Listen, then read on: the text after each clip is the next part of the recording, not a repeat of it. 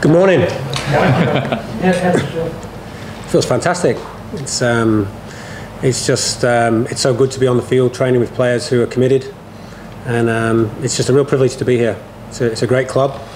It's got a young club, but it's got a great tradition already, and I'm excited about the possibilities going forward.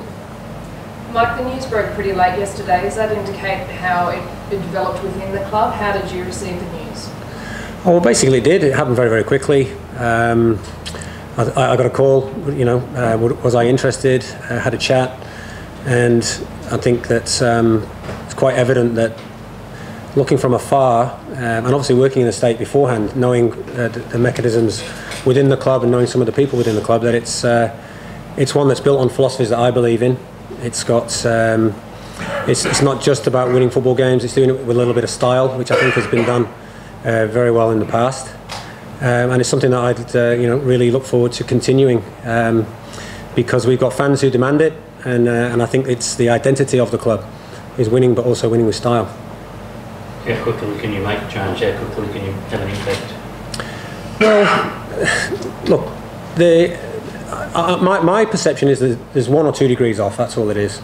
There's a few things that we'll try and have an immediate impact on, but this is not about me. This is about the players. The players are hurting with the position that they're in on the table at the moment, but we're not going to concentrate on the table. We're going to concentrate on just Friday night's game and then to take it one day at a time. I know it's a cliche. I know it's not what you guys like to hear, that there's no magic wand. It's hard work out there, so we work hard, and I've just seen a training session there, and there's no doubts in my mind these boys are committed. I suppose, Mike, in a sense, you're playing for your future position until the end of the season, so you're also playing for your position now, aren't you? Absolutely. It's something that I come in with my eyes wide open. It's something I readily accept, and it's something that I think is the right decision as well, because the club has just gone from a very successful period to a less successful period, and what we've got to do now is we've got to try and find our mojo, and if I can bring something that helps the team get back on track in terms of performance and winning games, then I'll be doing my part. But it is, I can't say it strongly enough, it's very much a team effort. I suppose your stint during the death throes at Gold Coast United helped the cause now, because obviously you've been at the top level. Yeah, look, Gold Coast is in the history in the history books now. There's not many people that get offered the opportunity to come and coach the current champions, and I'm like I say, I'm privileged with that opportunity, and it's one I intend to grab with both hands. Does that put you under any more pressure, Mike, given the expectations of this city and the fans of this club and the cattle that you've got to work with? Look, pressure is something that you put on yourself. I feel very comfortable working with footballers. I have a vision of what we can achieve. I'll try and impart that to the players. I expect certain values which I think are already instilled within the club already, and those things then are underpinned by the behaviours, and we've got to live those things every single day, whether it be from the youngest youth team player to the most senior professional player that we've got. So pressure is only something that look at us, we're out here, we're playing professional football, we're out doing something that we love and we enjoy. What we need to do is just make 1 or 2 degrees changes with regards to match day performance, and this team will be back buzzing again, scoring goals and playing some free-flowing football. Will they be back in the finals? Why not? Well, that's your job, I guess. Watch this space. What I know is that these guys are winners. I've really admired from afar what they've achieved in the last couple of years, and they just need to rediscover maybe the hunger, how to get the kill again. Whatever it takes, we'll find a way.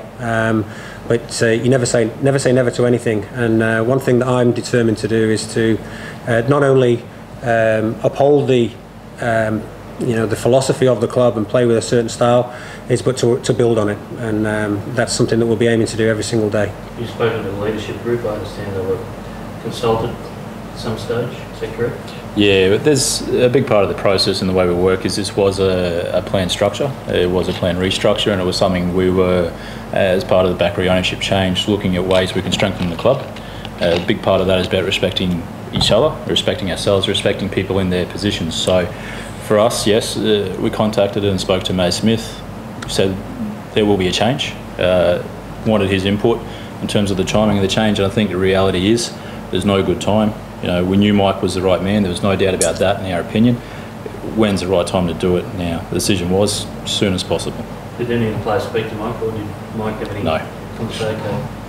No, I met the players for the first time this morning. I mean, obviously my paths crossed with some of them in the past, but you know, it's meet and greet this morning, first training session, and we'll just go on from here.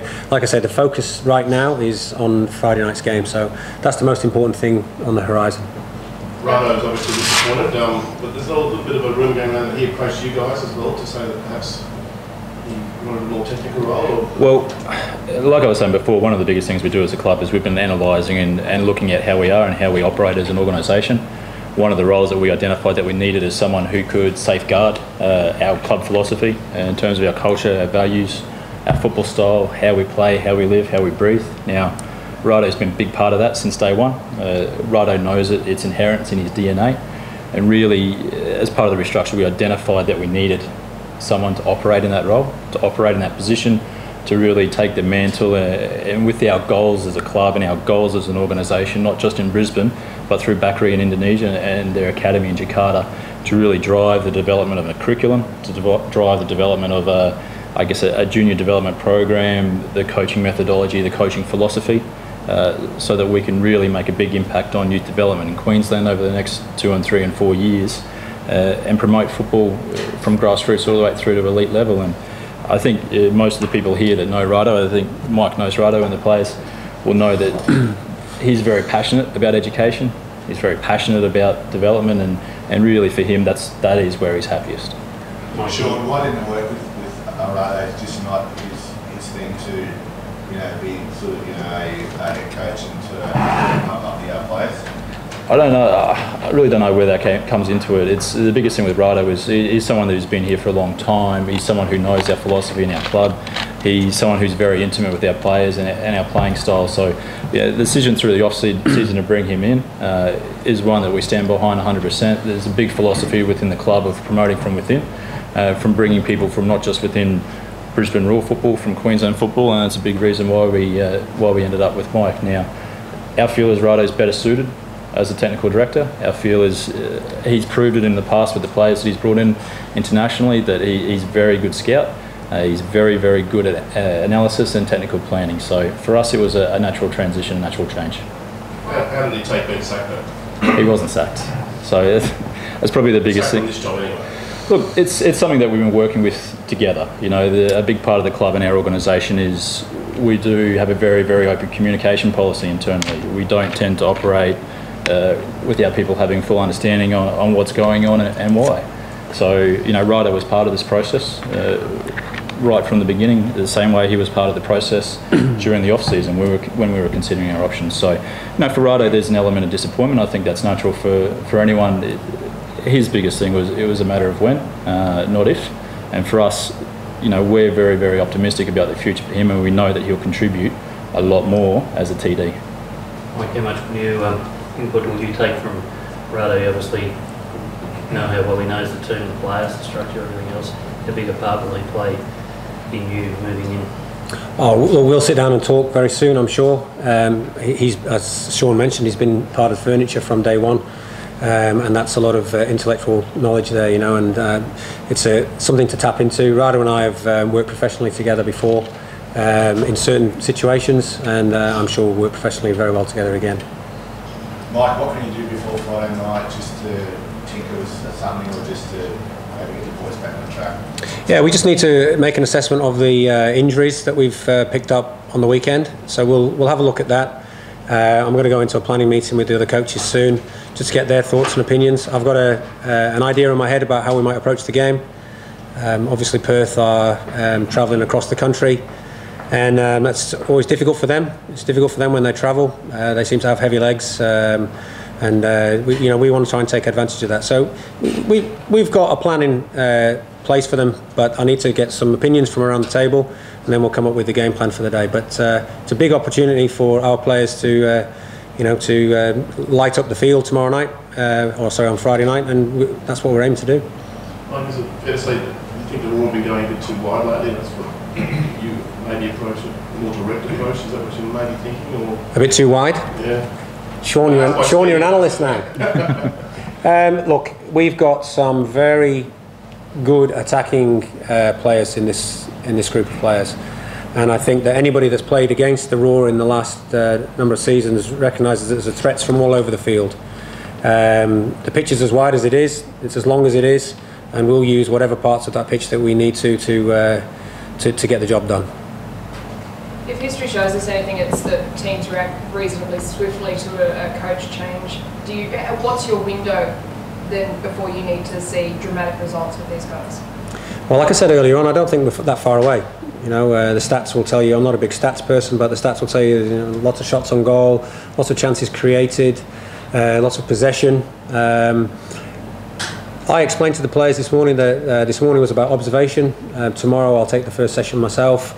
We'll work on our formation for the weekend, and the players will just go out and play. How that turns out, tune in on Friday night. Mike, how strict will you be on the boys from day one? Will it be sort of similar to Farina at Sydney? I'm not aware of how strict he was or whatever, but look, you need to work within players need to understand that there are boundaries. As I mentioned before, there's values and behaviours, and we've got to live those behaviours every single day. What I am expecting is that there's a great intensity about our work at training and also in the game. I'm looking for leadership from the senior players. Sometimes the younger players need a little bit of a G up, and I'll be looking for the senior players I'll be encouraging them to do that. But we're all in it together. Age has no bearing on whether you play. It's all about the best person for the job. So, as I said, there's some very good players here, and it's a position that I find myself in where you might need to leave some players out who deserve to probably be in the team. That's my decision. That's my job, and that's what we'll do. But it'll always be done with honesty and respect. Mike, how do you measure success at the end of the season? Will it be a matter of racking up so many wins, or will it be more of a feeling in the group? So when it comes to the end of this season, how will you justify? Well, this club for the last 2 seasons has won the grand final, so they're pretty lofty heights to aim for. But somebody told me once that you aim for the sky. I don't believe in that. I believe you aim beyond, because the star's beyond the sky. So we're going to leave no stone unturned. We're going to try and be the best football club that we can be, but that's not what's going to happen then. It's going to what's happening every single day leading into that period of time. So our aim is to be the best that we can be on a daily basis, and that hopefully will transform into the results that we want on the field. But there's lots of work to be done, and we started this morning, and I look forward to the challenges ahead. Last time I brought a coach in mid-season, they won a couple of titles. Do you think you can deliver that for them? Is that your... Well, look, as I said to the players this morning, I admire their qualities from afar. I believe that they've been very, very successful on the field and off the field. I mean, you certainly notice a difference when the players walk into they're well dressed, well mannered. These things are important. That's that kind of stuff is for you guys to write about. What you can judge us on is the quality of our football, and the results will take care of itself. If you had to think of any club in Australia, would this be a club? Obviously, you wanted to come here as an assistant coach, perhaps after the demise of Gold Coast. Was this the club that you sort of think is the number one, the nation's leader? Is this the one you wanted? 100%, without a doubt. The sad fact of being a football coach is that in Australia there are only 10 positions, or in fact 9, with New Zealand across the ditch. And the sad fact is that if you're not in one of those positions, you're waiting for the demise of a colleague or one of your peers. But football's an interesting beast, and you've got to grab that opportunity when it comes along. But Brisbane Roar, I've been on record saying before that I wouldn't just take any job when I left Gold Coast. I wanted to find a job that fitted what I believed in, and this is a perfect fit. Sean, is there, Mike, in the interim role, is there some target that you've set him, or that has to reach when you sit down here at the end of the season to talk? Look, as a club, it's a bit like everything. It's not all results based. A big part of it is you need to see how the team's performing on the field. But like Mike said, it comes down to how are the players developing, how is the group working. In terms of our culture, our style, our philosophy, has it gotten stronger? Is there more to it? Are we fluid? Are we quicker? Not just on the park, but off the park. And that's really how we'll sort of take a look at Mike. We'll see how he's fitting. We'll see how he's adapting. We'll see the strengths and weaknesses he's bringing. And then we'll make a decision at the end of the season. I'm optimistic that it'll be a very, very long partnership. You spoke to 6 coaches apparently, came out in the final 2. What was the crutch for Mike? What sealed him? The biggest thing is the hunger and the passion. You know, Mike's, I think he's on record as saying he's been desperate for this opportunity. He had a taste of it last year at Gold Coast. He's had success with every team he's worked with. Now, for us, success as a club is something that it's part of our culture. It's part of our DNA. Now, when we take a look at it, Mike's biggest thing is that hunger and drive. You know, there was an opportunity there, and he's a man that I've got a lot of faith in that will do everything he can to take hold of this opportunity with both hands and deliver us what we're looking for. So if that's the case, why not permanently appoint him? It's a bit like everything in life. Sometimes you take a big step and sometimes you take a small step. You talked about getting some of the senior players to G up some of the junior players. I feel sorry for whoever you appoint Barisha to, but what's the latest on his injury? He's with the medical staff this morning. I'm led to believe he's very, very eager. He's got an injured wing, so I must admit he's in doubt at the moment, from what I've heard. But what I like in players is the fact that you've actually got to hold them back. He wants to play, and that's a great attribute. So that's something that's very strong in his DNA, and I think it exemplifies the kind of spirit that we need from players here, and we've got